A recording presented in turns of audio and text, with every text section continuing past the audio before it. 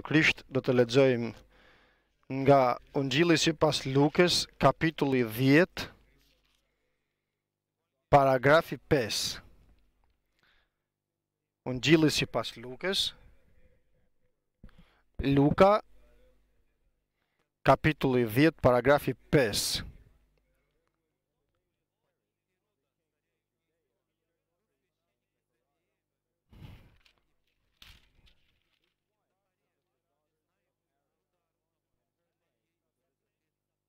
Me falni, kapitulli I parë të Ungjilli I Lukës, paragrafi 5.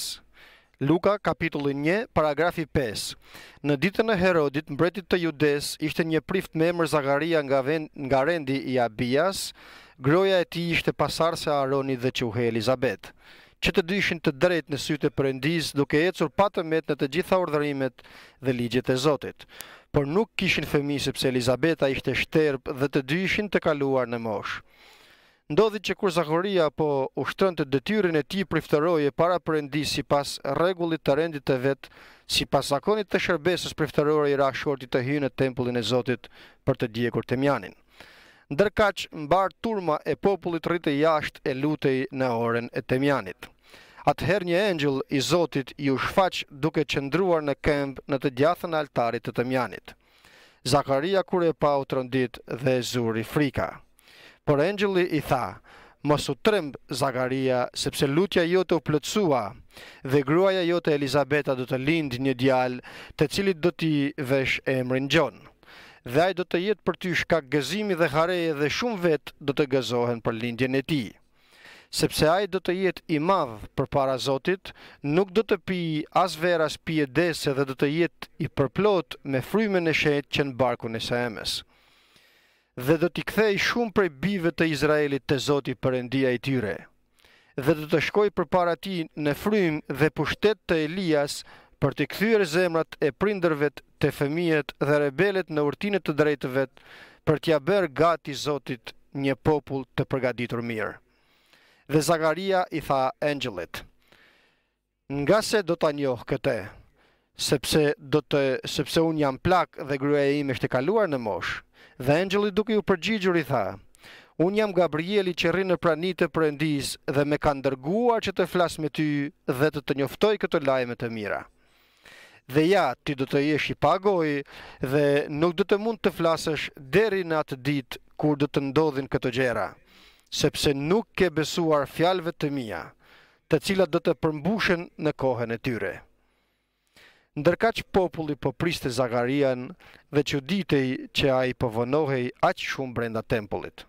Por kur doli, nuk mundi t'u flas atyre, atëherë ata e kuptuan se ai kishte pasur një vegim në tempull.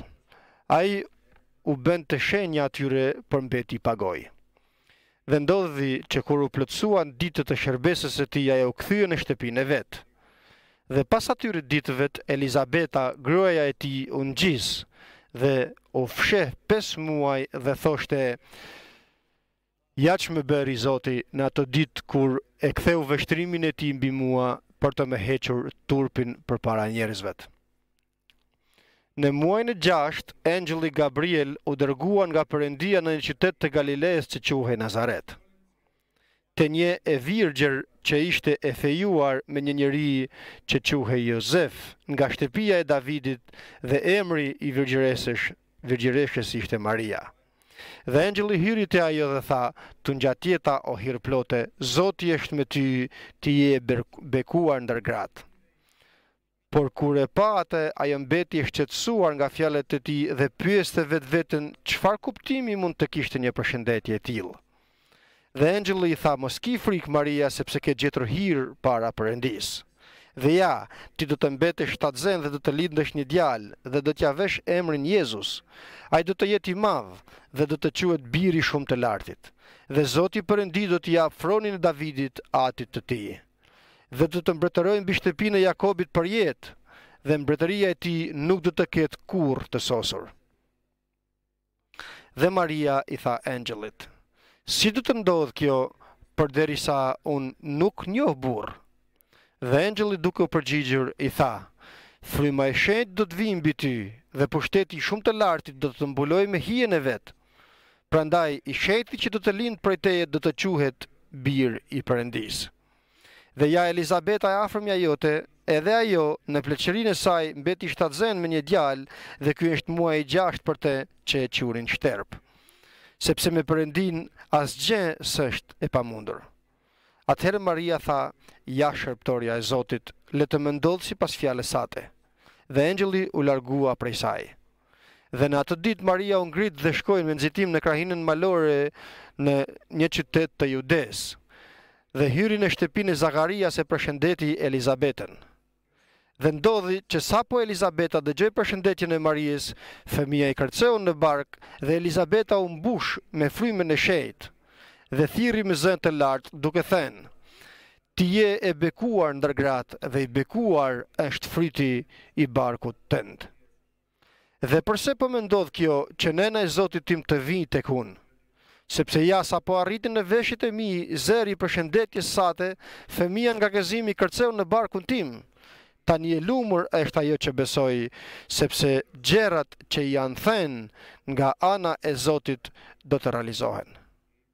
Dhe Maria tha: Shpirti im e madhëron Zotin, dhe fryma ime ngazallon në Perëndin shpëtimtarin tim, sepse ai e shikoi me pëlqim ulësinë e shërptores së tij, sepse ja tani e tutje të gjitha brezat do të më shpallin të lume. Sepse i pushtetshmi me bëri gjëra të mëdha dhe i shenjtë është emri i tij dhe mëshira e tij shtrihet nga brezi në brez për ata që e druajnë. Ai veproi pushtetshëm me krahun e vet, i shpërndau krenaret dhe mendimet e zemrave të tyre. I përmbysi pushtetaret nga fronet e tyre dhe i ngriti të përulurit, i mbushi me të mirat e urriturit dhe i ktheu duar bosh të pasurit. Ai e ndihmoi Izraelin, shërptorin e vet, duke i kujtuar për mëshirën e tij, ashtu si u apati deklaruar etërve tanë Abrahamit dhe pasardhësve të tij përgjithmonë. Dhe mbaria ndenjë me Elizabetën gati 3 muaj, pastaj u kthye në shtëpinë e vet. Dhe Elizabetës i erdhi koha që të lindë dhe të nxjerrë në dritë një djalë. Fëqinjtë e saj dhe të afërmit, kur dëgjuan se Zoti kishte treguar mëshirë të madhe ndaj saj, u gëzuan me te. Dhe ndodhi që në të 8-ën ditë erdhen për ta rrethprer djalin dhe donin t'ia qunin Zakaria me emrin e tij, e të atit të tij. Por e ema ndërhyri dhe tha: Jo, por përkundrazi do të quhet Gjon. Dhe ata i thanë: S'ka njeri në fisin tënd që të quhet me këtë emër. Kështu me shenja e pyetën të atin: Si donte që ti quhej? Ai atëherë kërkoi një tabel, shkrimi dhe shkroi mbi të: Emri i tij është Gjon. Dhe të gjithë u mrekulluan. Në atë çast goja e tij u hap dhe gjuha e tij u zgjidh dhe fliste duke bekuar Perëndin. Dhe të gjithë fëqinjve të tyre u hyri druajtja dhe të gjitha këto gjëra u përhapën në përkrejt krahinën malore të Judes. Dhe të gjithë ata që i dëgjuan i vunë në zemrën e tyre duke thënë: Vallë, kush do të jetë ky fëmijë? Dhe dora e Zotit ishte me te. Amen. 2 njerëz të zgjedhur përpara Perëndis. Njeri prift, i përparuar në mosh, me eksperiencë në gjërat e Perëndis, por jo vetëm me kaq, por edhe i drejt bashkë me gruan e tij përpara Perëndis, i drejt, i cili ecte në të gjitha urdhërimet e Zotit dhe në të gjitha dhe fjalët e Perëndis dhe i pa të met. Do të thonim se një njeri, ta them, një njeri i përkryer. Dhe për këtë arsye e zgjodhi Perëndia. E zgjodhi bashkë me gruan e tij Elizabetën, e zgjodhi përpara krijimit të botës, mbase sepse për Perëndin nuk ka të kaluar të tanishme dhe të ardhme, por vetëm një e tanishme e përjetshme ekziston për Perëndin. Kështu që nifte mirë zemrën e Zakarias dhe të Elizabetës, e bëri shterp Elizabetën duke bërë që të mos mundet të lindë në mënyrë të mrekullueshme, pra të bëhet një mrekulli lindja e e profetizuar nga vetë fjala e Perëndis, e përcaktuar përpara krijimit të botës dhe e profetizuar nga fjala e Perëndis, të quhej Gjon, i cili do të profetizonte me profecinë e vetmet, duke thënë: ja qengji i Perëndis që mban mëkatin e botës. Nga ana tjetër një vajzë e re, mbase e shenjtë, e drejt, por kështu nuk na e përshkruan fjala e Perëndis. Karakteristika kryesore e saj, ashtu sikurse edhe Zakarias, është besimi. Perëndia vepron në të njëjtën mënyrë tek të dy. I jep urdhër engjëllit Gabriel, që qëndronte përpara tij, që të vizitonte Zakarian, duke i dhënë një lajm të mirë, se gruaja e tij i shterp do të ngjizej 7 zenë dhe do të lindë një djalë. Duhet ta quante Gjon djalin, i cili do të jetë i madh përpara Perëndis, do të përmbushet me frymën e shenjtë akoma që nga barku i nënës së tij. Dhe misioni i tij do të jetë se duke patur frymën dhe forcën e profetit Elia, të bashkojë zemrat e etërvet me bijtë, dhe tek bijtë e mosbindjes të jep të diturinë dhe mençurinë që të mundet t'i përgatisë një udhë të mrekullueshme për ardhen e Zotit. Dhe kështu engjëlli Gabriel realizon misionin e tij. Fjalët drejtohen Zakarias, por ajo që ka rëndësi është se si vallë do t'u përgjigjet fjalëve të Zotit Zakaria. Dhe u përgjigj me pabesi, duke mos besuar pra në fjalën e Perëndis. I beson Perëndis, i drejt përpara Perëndis, i shenjtë dhe i patmet, por në fjalët që i duken të pa arritshme, të pa besueshme, për këtë arsye pyet se si do të sigurohem dhe si do të bëhet kjo gjë derisa gruaja ime është shterp dhe unë jam i moshuar në moshë. Dhe rezultati i pabesisë së tij është shkretira.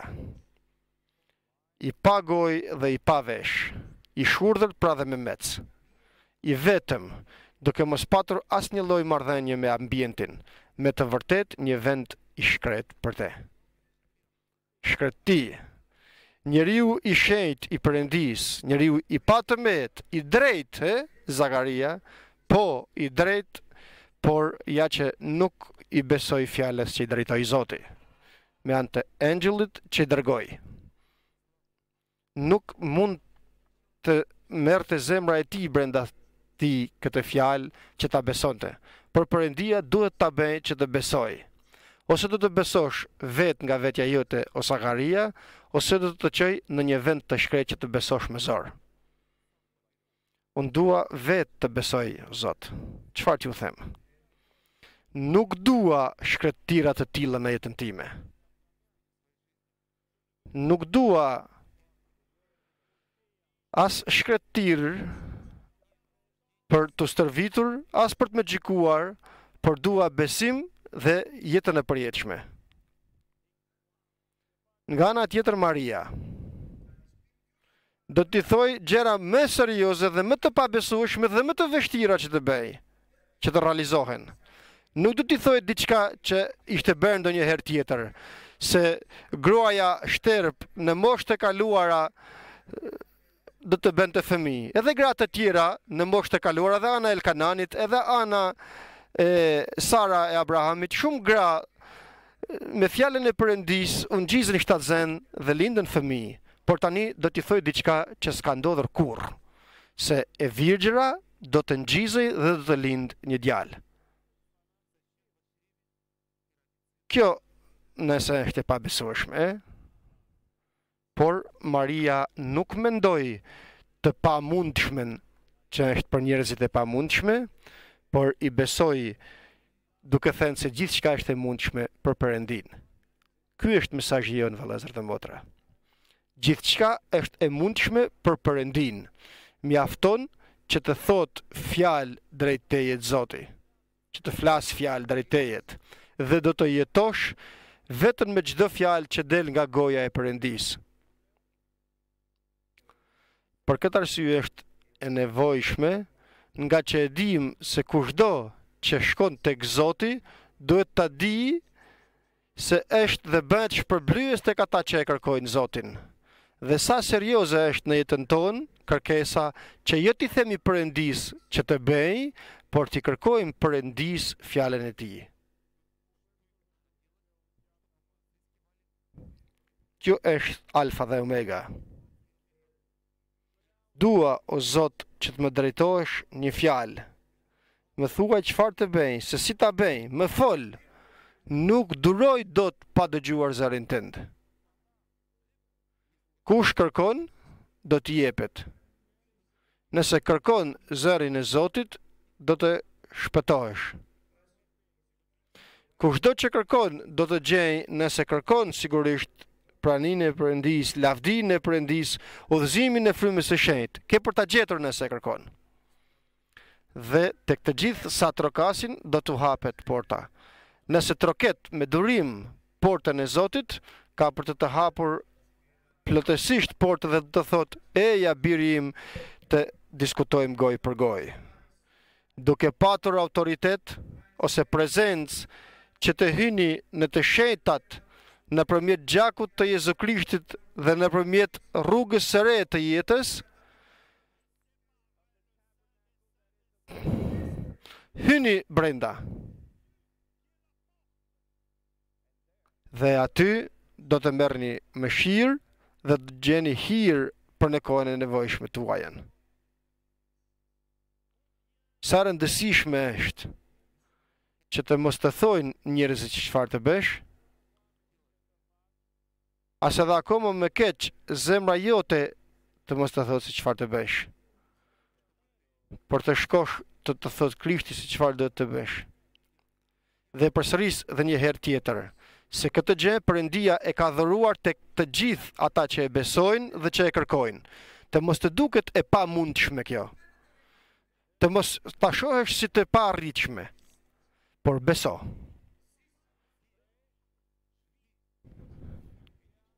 Dhe ke për të parë se si do të përmbushen të gjitha premtimet e shkruajtura në fjalën e Perëndis, të cilat i dallove, të cilat i kërkove dhe gjete kushtet dhe ecën mbi ato që gjete.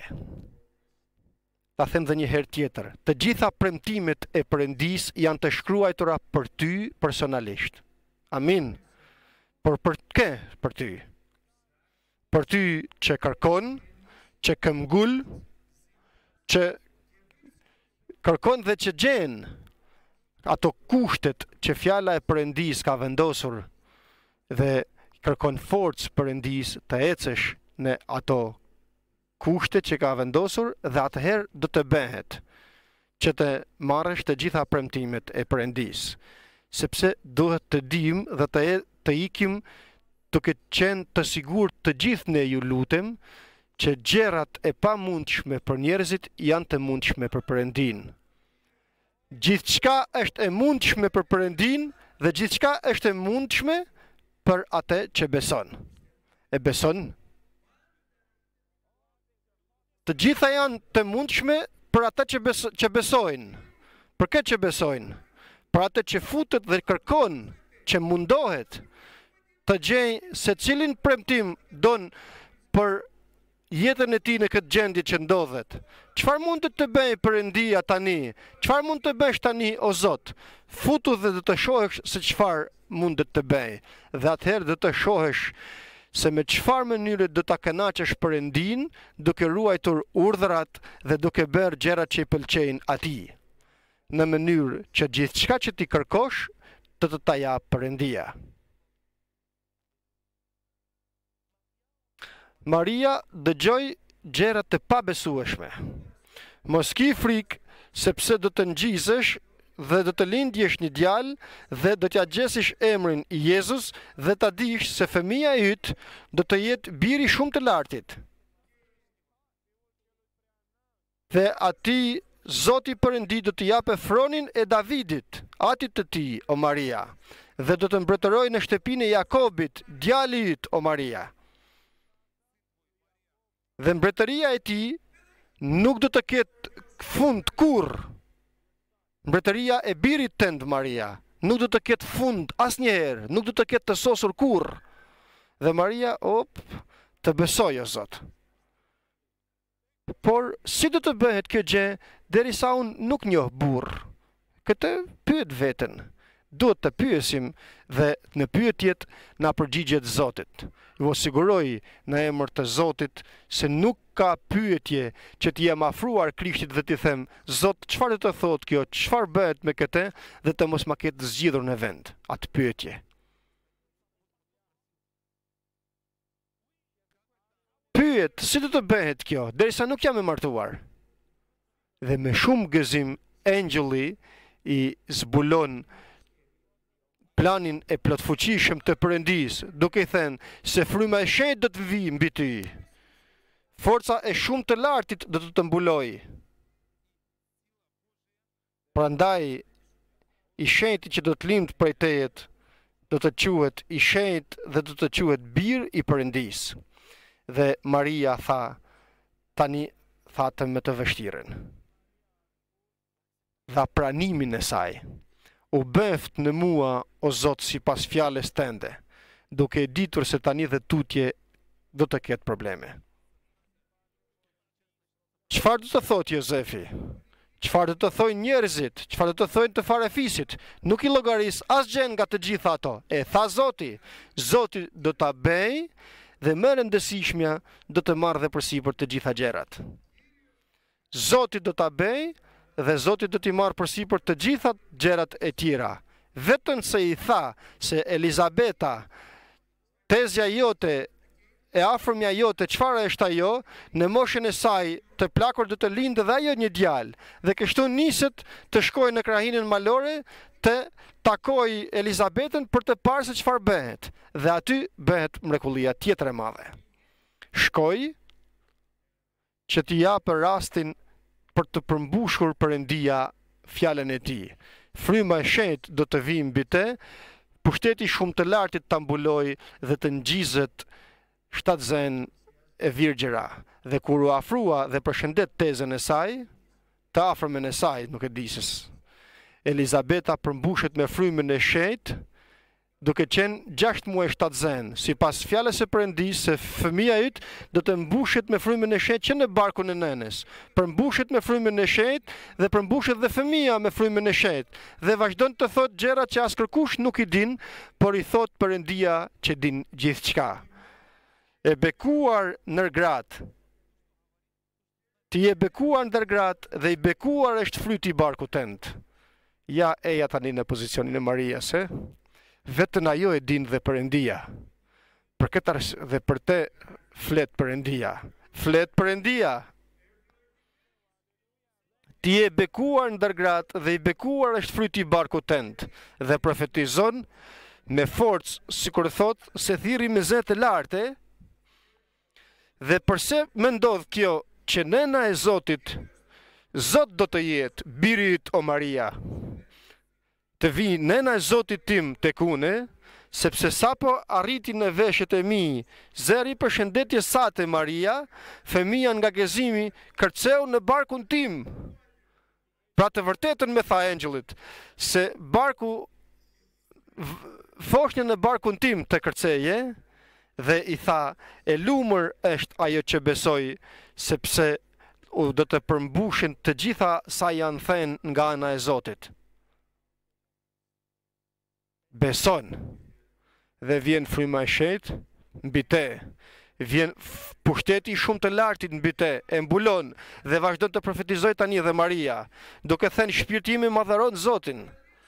Fryma ime ngazëllon në Perëndin shpëtimtarin tim, sepse ai shikoi me pëlqim ultësinë e shërptores së tij, sepse nga ai moment, nga tani pra, që u ngjiz shtatzen, me anë të pushtetit të shumë të lartit dhe me anë të frymës së shenjtë, që tani e tutje të gjitha brezat do të më shpallin të lume. Kështu bëhet pra vepra e Perëndis. Kështu do të bëhet vepra e Perëndis në jetën tënde. Vetëm kështu. Me falni, ta përsëris dhe një herë tjetër. Vetëm kështu do të bëhet e përcaktuara përpara krijimit të botës, vepra e përcaktuar në jetën tuaj, e përcaktuar nga Perëndia. Si? Fryma e shenjtë do të vijë mbi ty dhe pushteti shumë të lartit do të mbuloj.